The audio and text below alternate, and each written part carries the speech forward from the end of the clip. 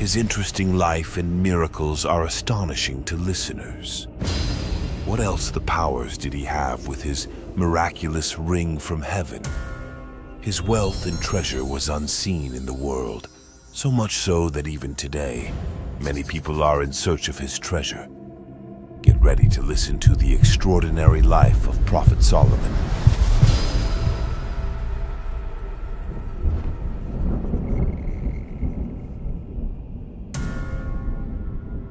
Wind also brought to Solomon the voices he wanted to hear, no matter how far away the voice was. If there was something he wanted to hear about himself, or something he wanted to hear, the wind, with God's permission, would whisper it in his ear. He had gathered under his command huge armies of men, birds, and jinn. He commanded and directed them together. His prayer made him a mighty and just ruler. Solomon also had the ability to work molten copper. He ruled the seas as well as trading with other nations. In the Old Testament, it is claimed that Solomon worshipped idols during his lifetime, which caused him to fall out of favor with God and incur his anger, threatening to take away his rule. But the Quran emphatically rejects these outrageous claims, stating that all prophets are innocent. The jinn under Solomon's command knew that a fiery punishment awaited them if they did not obey his orders. So they reluctantly carried out all the orders given to them. The jinn were building magnificent buildings and constructing pools. Some of the sons of Israel accused Solomon of witchcraft and of building cities by black magic. They wanted to know the reason for his wealth. The demons helped these people and began to teach them how to cast spells. So the Israelites learned how to black magic. God had forbidden sorcery, and Prophet Solomon was definitely not practicing sorcery, but that people could not understand this. The Prophet Solomon, who is thought to have lived for 500 years according to sources, was not only able to direct the winds, but also to speak the language of animals, just like his father David. But Solomon was given the ability to speak with animals beyond the fact that he understood their language. Yes, Solomon had the power to communicate with animals, from insects to horses, from snakes to flying birds. He had an army of animals as well as an army of jinns. Solomon, who gathered his army of jinns, humans, and birds, was advancing with his army when he approached the Valley of Ants and heard the voice of one of the ants in the valley. "O ants, enter your nests. Don't let Solomon and his army crush you without realizing it. Solomon's kingdom is very great." Hearing these words, Solomon smiled and replied to the ant, "No, my reign is temporary. The life of this world is short, but the bliss of faith is eternal." Solomon was on a journey with his army, resting in a valley to pray, when he realized that there was something missing in his army of birds.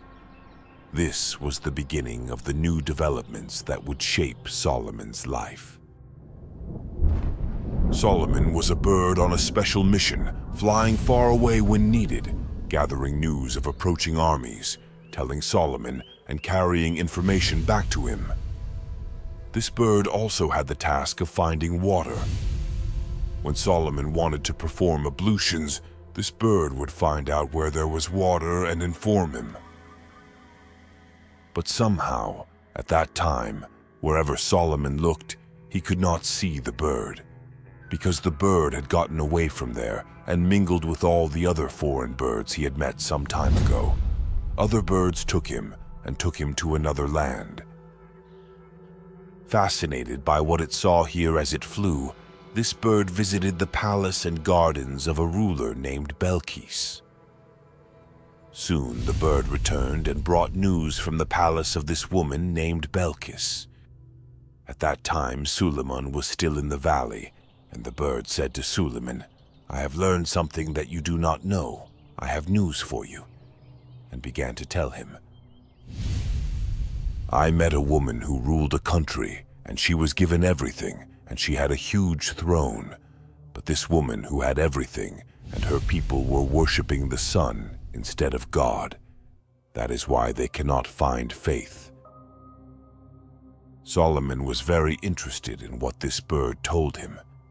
He said, "We will see if you are telling the truth, or if you are one of the liars." Then he wrote a letter beginning with the name of God and put his famous seal on it and gave it to the bird. He said, "Take this letter to Belkis." The bird took the letter and flew to Belkis's palace and left it next to her throne. When Belkis woke up in the morning, she was surprised to see the letter on the throne. No one knew how the letter had gotten inside. Belkis, who opened the letter in amazement, immediately shared what was written in the letter with those around her. "A very important letter has been left for me. The letter is from Suleiman. It begins with the name of God," said Belkis. Belkis continued to read the letter. Solomon said, "Do not defy me. Submit to me and come to me." He was saying that God alone should be worshipped, and he was inviting Belkis to believe in God. Belkis was very rich.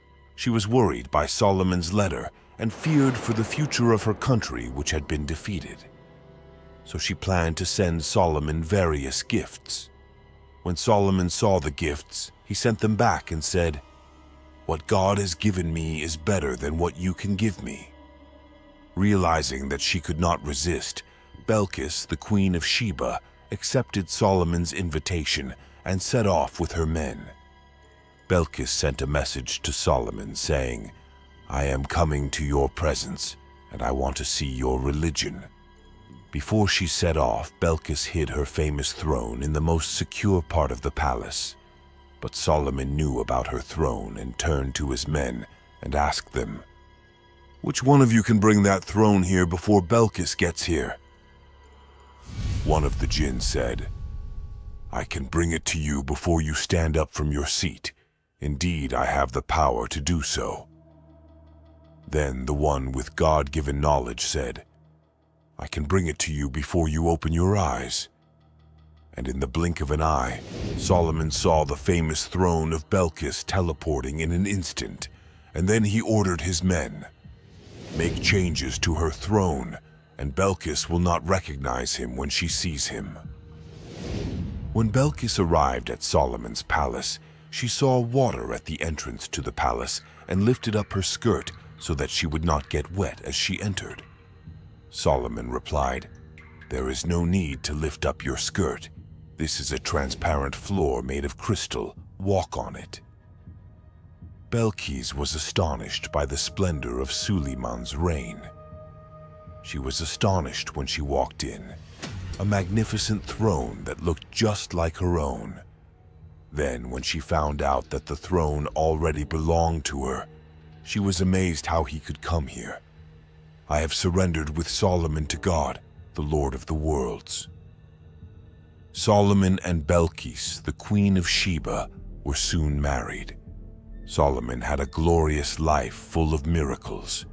He was both a king and a prophet.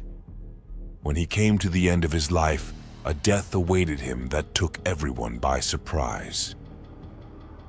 One day, the prophet Solomon retired to his room in his palace. The doors closed, and he was left alone in silence when he suddenly realized that there was a young man in the room with him. The young man said, "O prophet of God, the peace of God be upon you." "How did you get in here?" asked Solomon. "O Solomon, I am that person that the guards at the gate cannot prevent me. The palaces I enter are silent.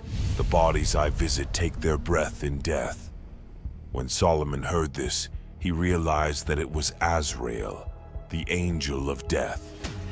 Solomon was standing leaning on his staff and talking to Azrael, while the prophet, whose soul was accepted, was standing leaning on his staff and surrendered his soul and remained standing.